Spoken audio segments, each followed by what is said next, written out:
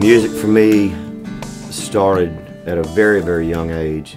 I've got pictures of me when I was 2 and 3 and 4 years old, standing around singing Glenn Campbell songs. I was a big fan of the Glenn Campbell Big Time Variety Show, which was, I guess, the early 70s. So I was born in '68, so I was right there in that. And my mama used to tell everybody that I would tell people that I looked like Glenn Campbell and sounded like Charlie Pride. I don't think it would have worked the other way.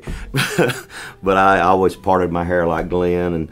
And so I grew up singing in church. My grandmother was Pentecostal, and I spent a lot of time with my grandparents down in East Texas when I was young. And I went to church a lot with her, and just really got into live music. And, you know, all the way through school and church, even young, I remember in kindergarten, my mother remarried and moved to Southwest Arkansas when I was, you know, like 4 years old.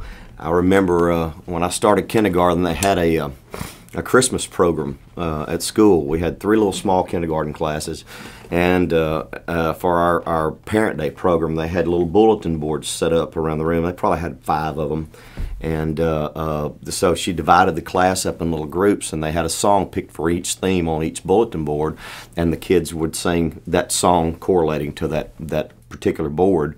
And I sang so well that she put me with every group because I was the song leader, even at 5 years old. So it's just been that much a part of my life as far back as I can remember. My dream of Nashville was a pretty defining moment for me at the age of 12. I'd been into Merle Haggard somewhat and had started playing guitar around a little bit. And George Strait hit in the early 90s. It was that time period when that Texas sound was really starting to take hold. And it was just like that moment. I remember at 12 that, you know, I started telling people that I was going to go to Nashville and be a star. I mean, at 12 years old. And, you know, until I drove into town in the fall of 1990, I'd never been in the city before. So that dream was there a long time. We never took family vacations here. I'd never been. And it was pretty terrifying making that move by myself. But it was that lifelong dream that I'd had. When I came to Nashville, I'd been playing in a circuit band in Louisiana for a couple of years and just decided to make the move. But I was so focused when I got here, so everything to me was about getting positioned in the right place and meeting the right people. I was out just about every night, you know, not hanging out partying, but I was meeting songwriters and I was meeting road musicians. I never really hung out at the touristy places. I always went to where the road musicians were hanging out. I wanted to be inside the real working part of the music business. I remember getting here in September of 1990, and by December of that year, I'd gotten a pretty steady gig on the weekends at a place called Live at Libby's over in Kentucky.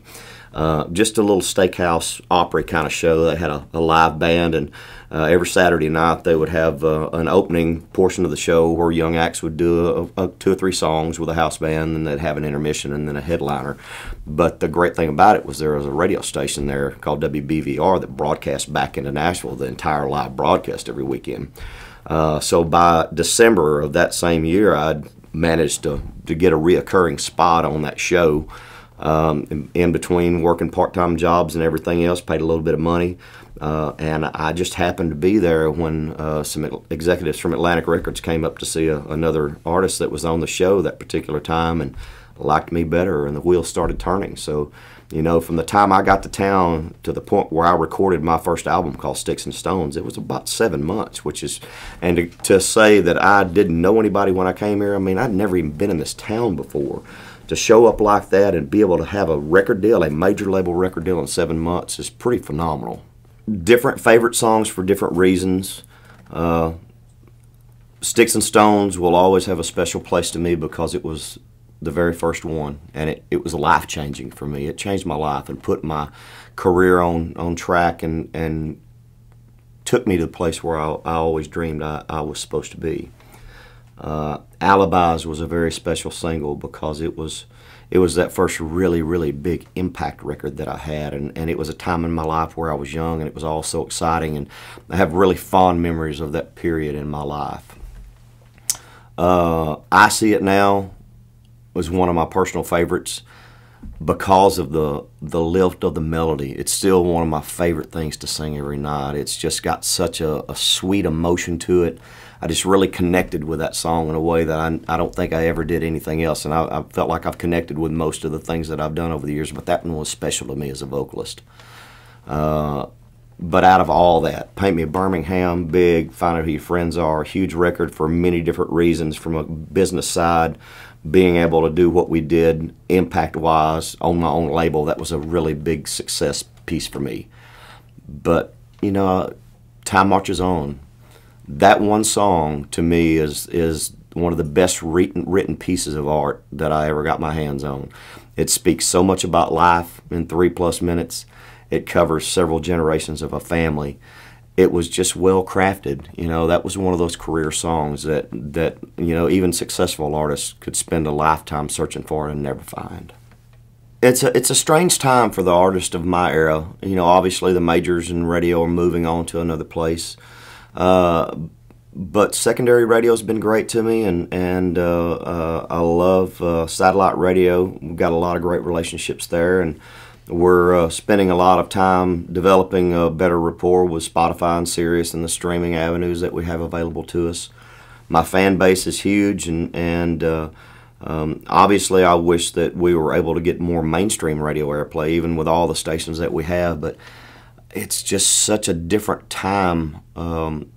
I just don't know if those doors are going to be open, not only for me, but for a lot of us. I mean, I can't remember the last time I heard a new Ronnie Dunn record on the radio, or any new Alan Jackson. I mean, Trace Atkins is going through the same things. It's just there's been a changing of the guard in the industry, and it's moved toward the Jake Owens and the Jason Aldeans and those guys, and I love them. I'm proud for their success. And, you know, and I remember when I was starting out, the same kind of marker was thrown down, and Haggard and Waylon and all those guys weren't getting airplay anymore.